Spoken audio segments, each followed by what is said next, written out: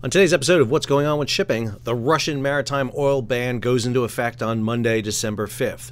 What does it mean for you? I'm your host, Sal Mercogliano, and welcome to today's episode. So we've been talking about the Russian maritime oil ban for a while. And what I want to do today is talk about some of the potential scenarios that unfold on Monday, and also how this is going to impact you directly, whether you're an oil commodity trader, whether you own a tanker, or more likely you're just heading up to the pump to get gas or diesel for your car or truck. So we're going to break this down for you. Hey, if you're new to the channel, take a second, subscribe to the channel, hit the bell so you'll be alerted about new videos as they come out. All right, let's jump into this story. So let's head over to marine traffic and take a look at the world in tankers. So our red dots there are all tankers moving around the world. And one of the things you see very quickly right here is how many tankers there are in the world. But in the case of Russia, we're looking at a couple of key areas. We're looking at the west coast here, Vladivostok, and oil coming out of there.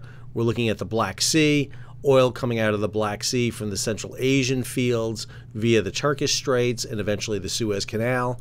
We're looking at oil coming out of the Baltic Sea through the Danish Straits into the Kattegat and the Skagerrak, and then from the north side of Russia out of the Yamal fields, either heading through the Norwegian Sea or the Northeast Passage and through the Bering Sea. And this is how Russia gets its oil out. And if Russian oil is not getting out, what does that mean? So we're going to look at the story first from Sam Chambers over at Splash 24/7. Tankers ready for new trading map as Monday's Russian ban looms. So there are two things that are going to happen on Monday. Number one, all maritime oil exported by Russia, this is oil carried on ships, doesn't matter if it's a Russian ship, doesn't matter if it's on a Greek ship, doesn't matter, is going to be prohibited from going into the G7 and European Union countries, including some other ones. So that's going to go in effect. So right off the bat, Russia is going to lose its ability to get oil out. Up to this point, you can still ship oil to some of these countries.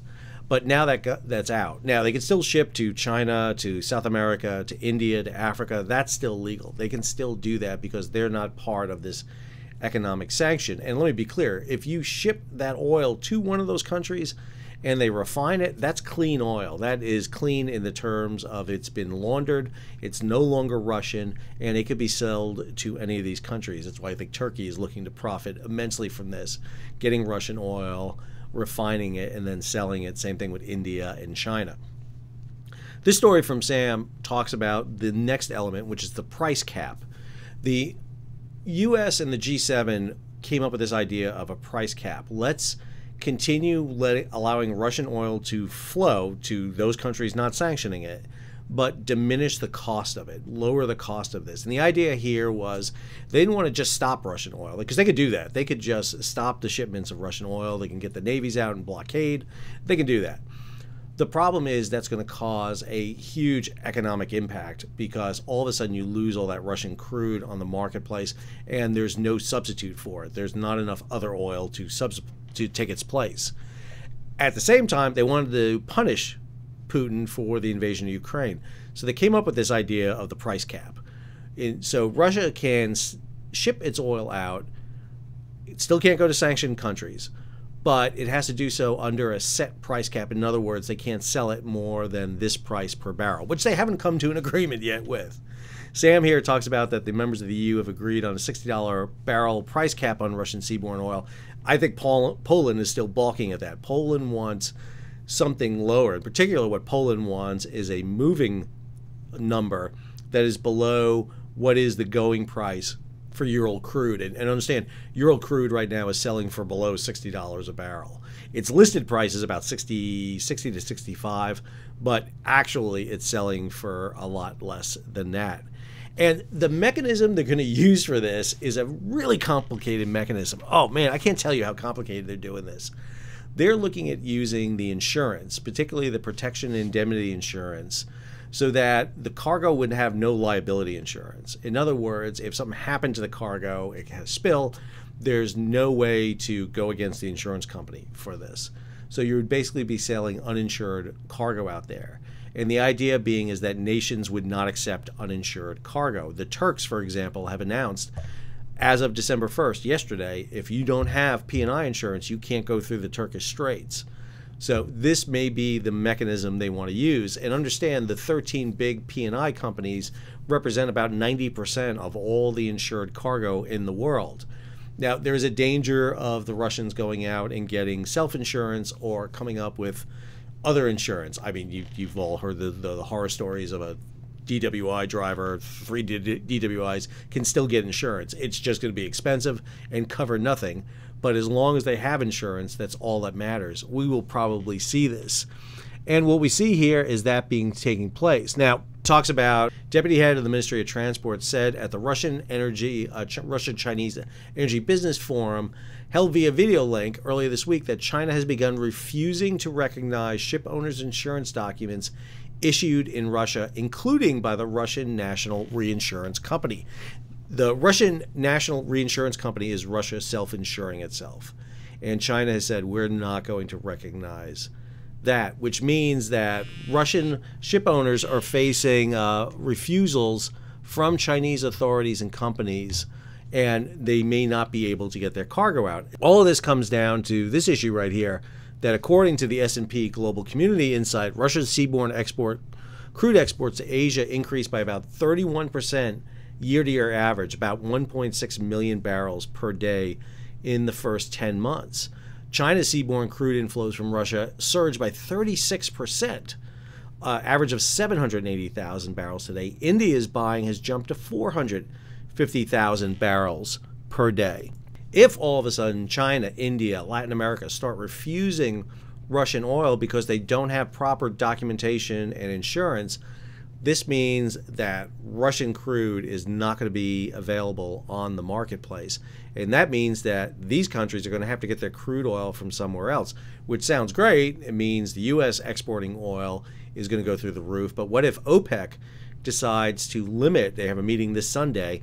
What if OPEC keeps their cap down on production?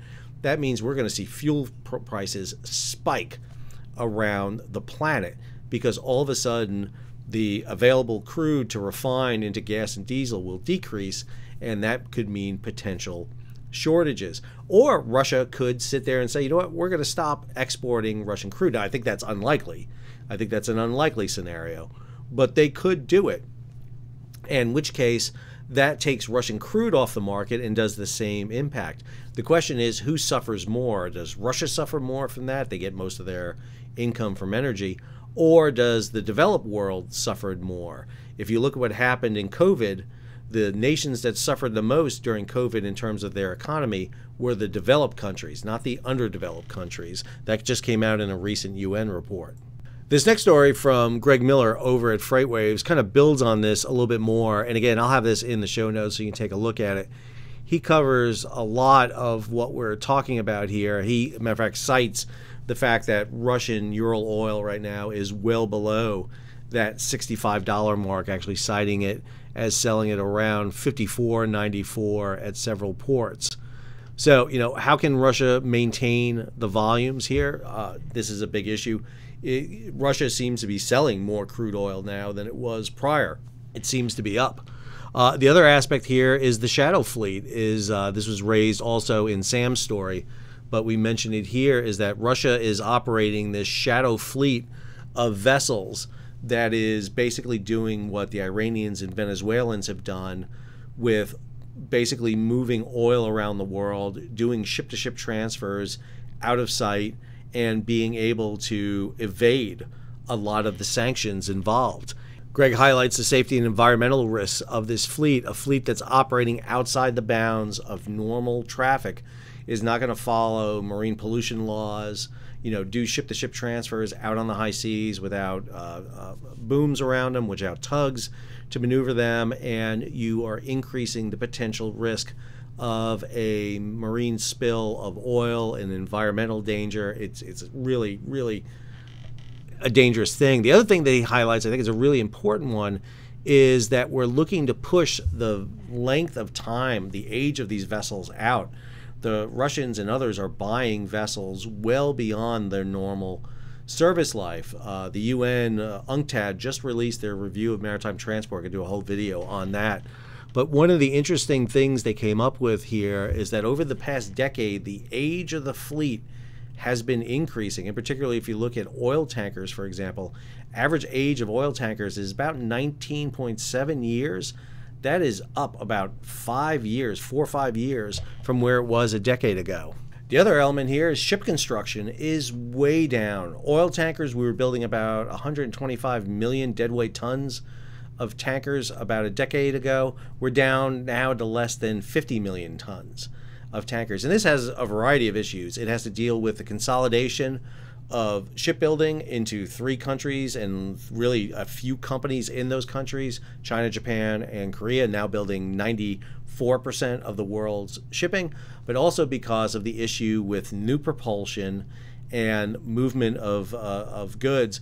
No one wants to build new ships because if you build a ship with a propulsion plant that's going to be illegal in a few years, that's a problem. Add to it new IMO standards going into effect in 2023, which is requiring the older vessels to slow down, meaning you need 7 to 15% more carrying capacity to move oil. The oil out of Russia, even under the price cap, is going to be sailing greater distances than it was prior to this. So your ton miles increase. All of this really measures a real big problem here, and even under the price cap, we're going to see increased costs because of transportation. So charter rates are going to be expensive. Even though the Russian oil may be cheaper, the transportation to do it, the insurance for these vessels is going to be more expensive because you got to get around insurance companies.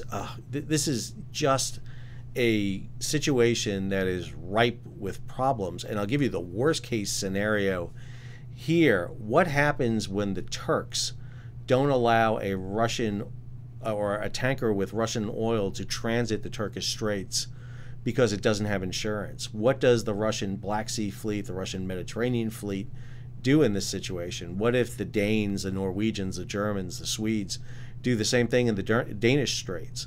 What happens if countries start basically not allowing Russian oil in? The closest scenario I come back to this is literally the Cuban Missile Crisis. And while we're not on the precipice of nuclear war, that's not what I'm talking about.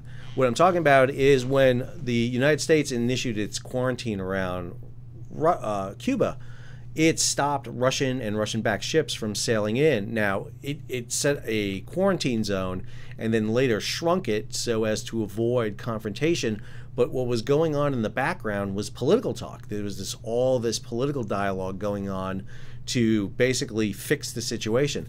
I don't think there's any political dialogue going on now between the G7, European Union, and Putin to diffuse the overarching situation, which is Ukraine. And that's the problem.